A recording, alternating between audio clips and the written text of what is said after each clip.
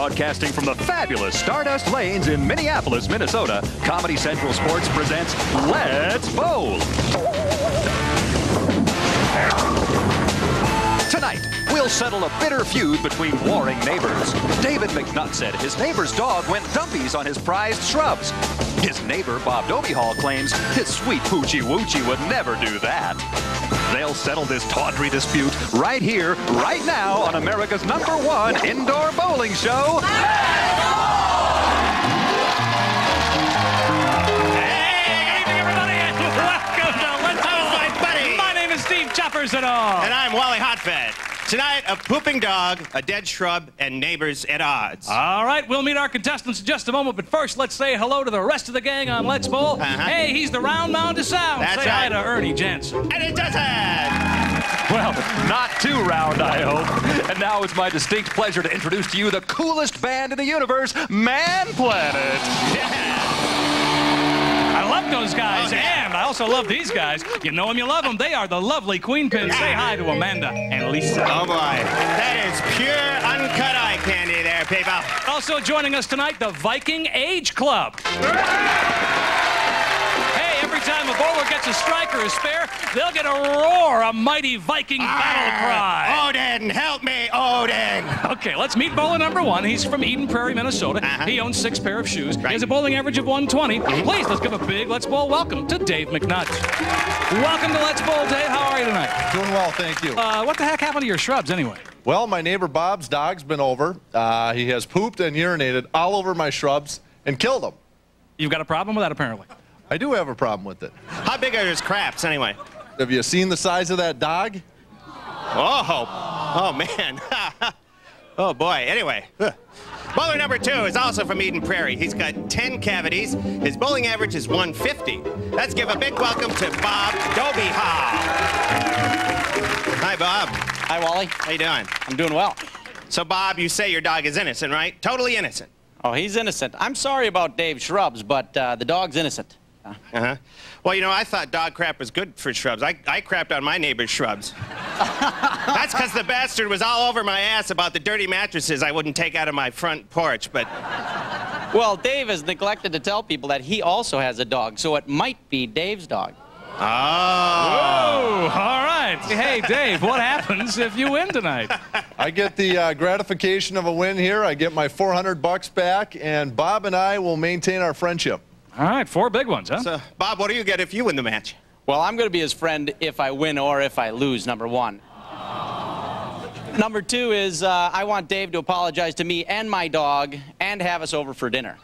That's nice. Well, you know, they're not just here to settle this rancorous, poopy shrub deal, are they? Ernie, tell them what else they can win. One of them will win a Duluth Fun Package. 2 nights in downtown Duluth, Omnimax theater tickets, and a full day of dog sledding at Bark in the Dark Kennels. Mush, little doggies, mush. Then, the lucky winner goes on to play our league bowler for a chance to win a 1991 John Deere snowblower. This 8-horsepower monster has a 27-inch cutting path and includes a cozy weather enclosure and counterweight kit. All from the folks at Weekend Freedom in Savage, Minnesota. It's snowing. Whoop-de-frickin-do. Great prize, especially this time of year. Hey, don't forget either of our bowlers can use the distraction option at any time during tonight's match. Now, that means when they deem it appropriate, they can sneak up behind the other one and blast them with an air horn. Just like that. But they can only do it once in the whole match, and hopefully that will distract them enough to screw up their shot. Brown has a head injury. All right, let's go ahead and get them up to the lanes. Bob bowls first, because the person who's been to Las Vegas the most always goes first on Let's Bowl. I guess Bob's been there 4 times, and Dave only 3 times. Off to a very good start, leaving only the 5-pin standing. Chopper, this whole thing really strikes home for me. How so? My neighbor really used to bug me and sleep with my wife. Oh. My neighbor gets bent out of shape when I pee in his yard, too. Oh, that was fast. The distraction option. Not sure it had much of an effect. What if Dave's parents had named him Cashew? Then his name would be Cashew McNutt. That'd be funny. All right, leaves an open frame. So we've got 2 open frames getting things underway. Let's get Bob up to the line for frame number 2. I'll tell you what, I think Bob's clandestine practicing is beginning to pay off for him at this point. Yeah, I was drinking with him the other night while he was practicing. You're not supposed to be out with the contestants before the match. You're not supposed to be out with the contestants before the match. Oh, they're shaking back there, Chopper. Not enough. Not enough power on that one. He's going to have to take the 3 out, knock out the 10. Really? To get the other one, you got to knock the 1 first? Mm-hmm. Should nick the 3 and hit the 10. He does take out the 10. Still has an open frame, however, after 2. Dave is up. If he gets a strike here, he wins the whole shooting match. Isn't that right, Chopper? Well, no, Wally. This is only the 2nd frame. There's a lot of bowling yet to come. All right, yeah. 2nd frame. Leaves a couple of them in the middle. Dave claims he can name at least 24 NASCAR drivers from memory, Wally. Wow. He doesn't look like a drunken hillbilly.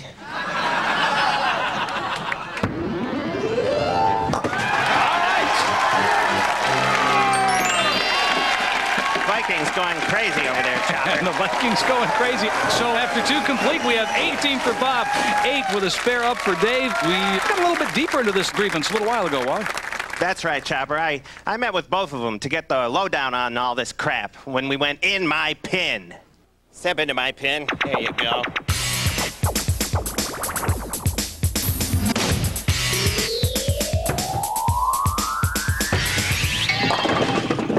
Hi, Bob. Welcome to my pin. Want a cocktail here? They've been warmed up 4 times. I made the sauce out of ketchup and grape jelly. Tell me about this whole dog crap dispute here. Bob has falsely accused me on several occasions that it's my dog killing my trees and shrubs. He always blames everything that's wrong about his whole yard on me. Are you psycho about your yard? No, I'm not psycho. He's a filthy hillbilly, isn't he? He's a nice guy, you know, don't get me wrong. Does he have a urine-stained back brace? I don't think so. Are you a jerk at work? No. Bob, do you put your own poop in paper bags and staple it to the walls?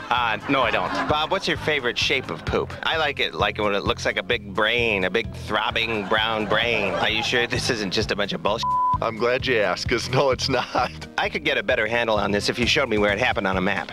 The poop is somewhere in this general vicinity. Yeah. Could you confirm that? Yep, it is. It's right in here. Who do you think's going to win this match, Dave? Oh, hands down, I think I can win it. I've seen Bob bowl, and he's terrible. I'll do my best. You know, we're going to try to resolve this issue. You either have it or you don't. Oh, what a mess. Love that pin. What a crappy, poopy mess. It is indeed, but we're going to continue bowling. Hey, right now the score after 2 complete, 18 for Bob, 8 and a spare up for Dave. Inside bowling just ahead, and lots more. Lots more. Manplanet, too, right over there. And the queen pin. Ooh, gotta love the queen pins.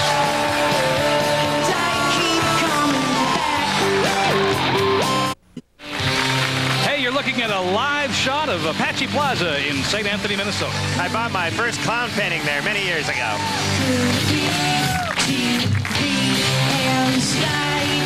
I love Manplanet. And our dispute tonight is between Dave, who claims his neighbor's dog killed his shrubs by pooping on them, and Bob, the neighbor, who says his dog is innocent as a lamb. While we were away, the bowling continued in the 3rd. Bob led off with a strike in the 4th. Dave rallied with a spare in the 5th. It was Bob with a spare, and also in the 5th, Wally showed me how to make a mini flamethrower out of an orange peel. All right, let's get Bob to the lanes for frame number 6. A nice match underway as well. Very close game so far, Wally. Very close, Chopper. It's a good game. You got him all up. Boy, these guys are unflappable. You know, this reminds me, I dreamt I pooped in the bed last night. Cut it out. Oh, wait a minute. That wasn't a dream. Oh, jeez. Oh, very nicely done. That was good bowling, Wow. Wally. That was practice showing through. Look at the replay. Exactly what he should have done. Precision bowling. Precision bowling, that's what practice does for you, Wally, no question about it. Hey, Wally, look at what I see. Oh, my God, it's the beer pit. It's time for the beer frame. When the beer pit appears, one of our bowlers has a chance to win a great prize if they get a strike. Ernie, tell them what they're going to win. They'll win jerky.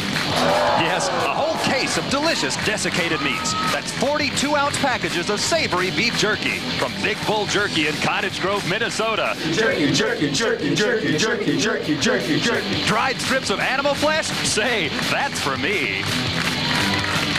Jerky is by far my favorite food besides liquor. Nope. A little too much action on that one, and we still got a great game underway, Wally. If I was that dog, I wouldn't be crapping in the bushes. No, I'd be doing it in the hot tub, on top of the car, in the barbecue, in the gas grill, on the deck, in the germaniums. And fails to convert the spare. That makes our score after 6 complete 60. And a spare up for Bob, 66 for Dave. And that brings us to inside bowling. You know, we were exploring something here this time that is kind of an offbeat variation. It's called candlepin bowling. Wally? That's right, Chopper. Don't worry if you don't know anything about it. No one who's normal knows anything about candlepin bowling. So let's take a look.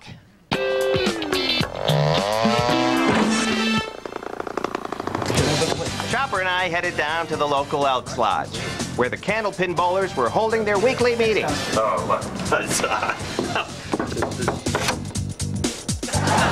Welcome to Candlepin Night. And in the spirit of brotherhood among all bowlers, we brought you a gift. Here's a fruit basket for you. Oh, thank you. Boy, that must weigh 3 stone. Yeah, and I brought you some motor oil. It's 5W30. Oh, great. Careful, those are open. So, Kevin, are you guys all a bunch of potheads or what? Wally! It's okay, I'm just ribbing them. Here's a candlepin. Now, as you can see, they are much different. These are long and... Oh, please, don't touch the pins, please.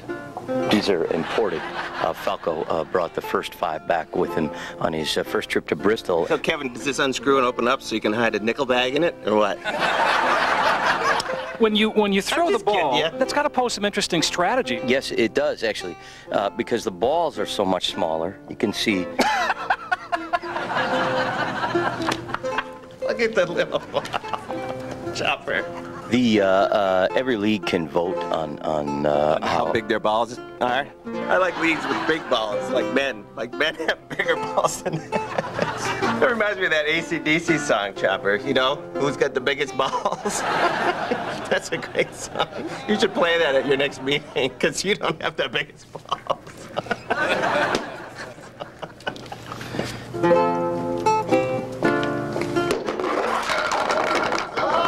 Now, even more important than in 10-pin bowling, ball spin is very important in candlepin bowling. Hey, you guys, look at this. Oh, I ate too many candles.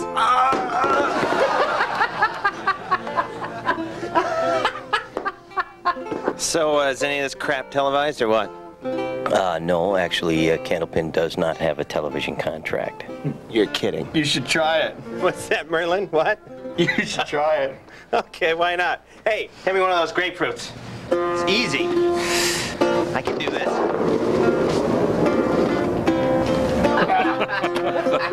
It's longer than what it looks like. Medieval freaks. All right, okay. Maybe it is kind of, maybe it's a little slightly hard. You're right. I'm sorry. It was hard. How about we have a toast, huh? To Candlepin. Hey, Candlepin. Usually I'm always right, but not this time. Apparently, different isn't wrong. I really wanted to hate those Candlepin guys, because they're the type I hate. But my prejudice was wrong this once. I had a great time with those lovable outcasts. Huzzah!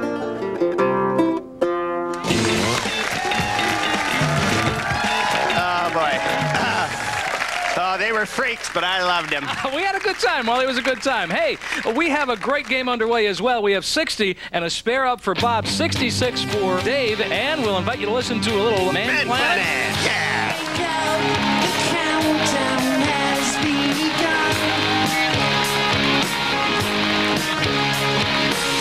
We're pushing buttons now, the time has come.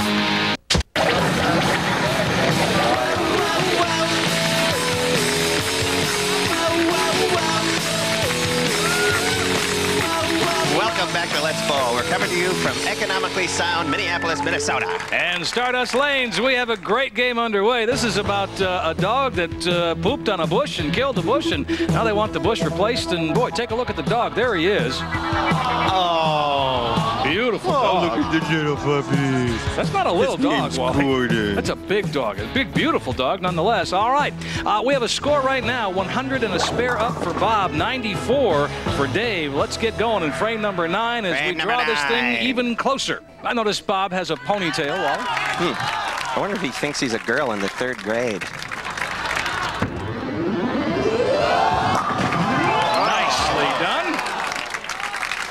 You know, I really like dogs. I love dogs. I'm a dog lover. Oh, wait. It's monkeys. It's monkeys I love. I love monkeys. Damn crap, I love monkeys. And he converts to spare. I'll tell you what, Bob's coming through here in the clutch. Here's the replay on that one. Take a look at the reaction shot here. Yeah. Hey, before we get Dave up to the line for the 9th frame, let's go ahead and meet those Viking guys. Wally? That's right, Chopper. I'm with the Viking Age Club, and as you can see, they like to dress up as Vikings. When you recreate Viking battles, do you recreate any other battles like Civil War, World War II? We have some people who are part of the Civil War reenactment. We have people who are part of the Scottish recreation group, Clan Tartan, and the SCA. What's the SCA? A Society of Creative Anachronism. And those are the lot you... What? Society of Creative Anachronism. Oh, you're way over my head, buddy. Are you guys in Mensa, too, or something like that, or what? He is. I bet he is in Mensa, aren't you, you bastard? Well, you guys have been great. Thanks for coming here and having all your Renaissance-y crap flying all over the place. Back to you, Chopper. Hey, thanks very much, Wally. Let's get Dave up on the lane for frame number 9. In fact, if he doesn't do well here, it could be all over, Wally. That's right. So weird. Man, that was just so close. He needs to convert this spare, however. Boy, it'd be bad if a tiger or elephant or something crapped on your shrubs, I guess. Billy goat, the llama, Chopper. Wouldn't that be bad? Last ball right here. He's going to pick it up. Yeah, knocks it down. He's got a spare up in the 9th, and we have a great game underway. 119 and a spare up for Bob. 94 and a spare up for Dave. It's still anybody's game. Don't forget that grand prize tonight. A snowblower and a trip to Duluth. Yeah, they're going to have to go up against the vicious league bowler. Oh, I'm scared. I'll need those Vikings to protect me from the league bowler. Ah! Arr! I think I see it coming down. I'm getting out of town right now. Here comes the falling skyline. Abandoned 3-man space lab. Out of this world. Out of this world. Welcome back, everybody, to Stardust Lanes in South Minneapolis. We have a great game underway. That's right. Right now, the score is 119 and a spare up for Bob, 94 and a spare up for Dave. All that needs to happen right now, Bob knocks down 8 pins, he wins. This is all about a dog that went doo-doo on his lawn and his bushes and are about to be replaced. A dog with shrub-killing feces. Let's get Bob up to the line and see what happens. Come on, Bob. Remember, all he needs is 8 pins. That's right. Knocks down 7. Wow. The We tension. still got a game, Wally. That keeps the tension way We up there, still Chopper. have a game. Have you listened to our mixtapes yet? I'll listen. I promise to listen, Wally. It's got Leo Sayer on it, Chopper. You know. There's the reaction. Bob's our big winner today. Vindication. Not only did he get 2 pins, he picks up the spare. That's it. Bob's our winner today. Let's go down and meet the gang. All right, come on up, guys. Bob, congratulations. You're the big winner tonight. Hey, it looks like your dog didn't do it after all. Oh, absolutely. Just like I said, he's innocent. You won the Duluth package as well. That's kind of exciting. Yeah, I'm looking forward to doing that. So now what happens? Well, we've resolved our issue, right, Dave? Sure. So, yeah, let's... Dave, you need a little more apology than that. You got to cough it up, buddy. Yeah, it's one of the harder things I have to do, but I really do owe Bob an apology. I wrongfully accused him and his dog, and I'd like to hug you, Bob. Oh, look at that! Look at that! Let go, Bob. I'm not that sorry. All right, hey, Dave, don't worry. We're not going to let you go away empty-handed on Let's Bowl. You go away with the Let's Bowl prize package consisting of the new bowling shoes, the snazzy new bowling shirt, the shiny new ball, and a brand new bowling bag. All from Let's Bowl. All right. I'll get lost, shrub lover. All right, Bob, time now for you to go against our league bowler for the grand prize, which is that 1991 snowblower. Ooh. He bowls out of Wells Lanes in South St. Paul. Please welcome John Brenneman. Come on out, John.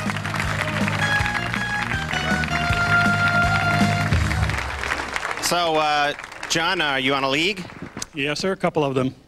So, do you like bowling? I love to bowl. Uh-huh. Do you get as many strikes with the ladies as here at the alley? Every now and then, yeah, a couple times a week. Hey, what is it? Is it the shoes? What is it, the swagger, the bowler swagger? What is it that does it with the ladies? It's the balls. Hey! All right, here's what's going to happen. We're going to let our league bowler throw one ball. You need to match or beat his score. If you do, you will go out of here with a 1991 John Deere snowblower. We're going to let John go first. Say good luck, bowlers. Good luck, bowlers.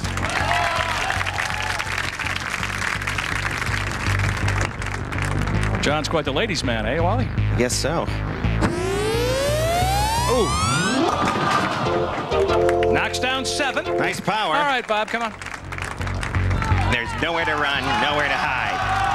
Kind of feels a lot like when I was nude and I locked myself out of my RV at the Brainerd International Raceway. Oh, and he doesn't do it. He knocks down 6. All right, come on up, everybody. Hey, Bob, you didn't win the snowblower, but I'll tell you what, you did win that package to Duluth and the apology from your neighbor, and you get new bushes besides. All right? All right. Hey, we want to thank everybody for hanging out with us tonight. We want to give special thanks to the Viking Age Club. And, of course, a very special thanks to our friends Manplanet. Hey, that's all for tonight. Remember to support your local bowling center and be sure and tune in again next time for another exciting episode of Let's Bowl! Behind the bars, if you find, if I drove your silver car around.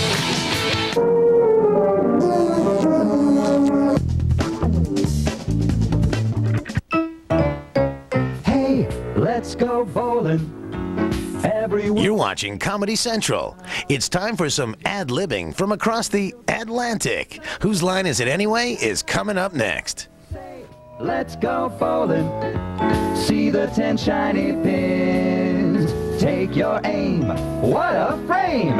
Here's where the fun begins.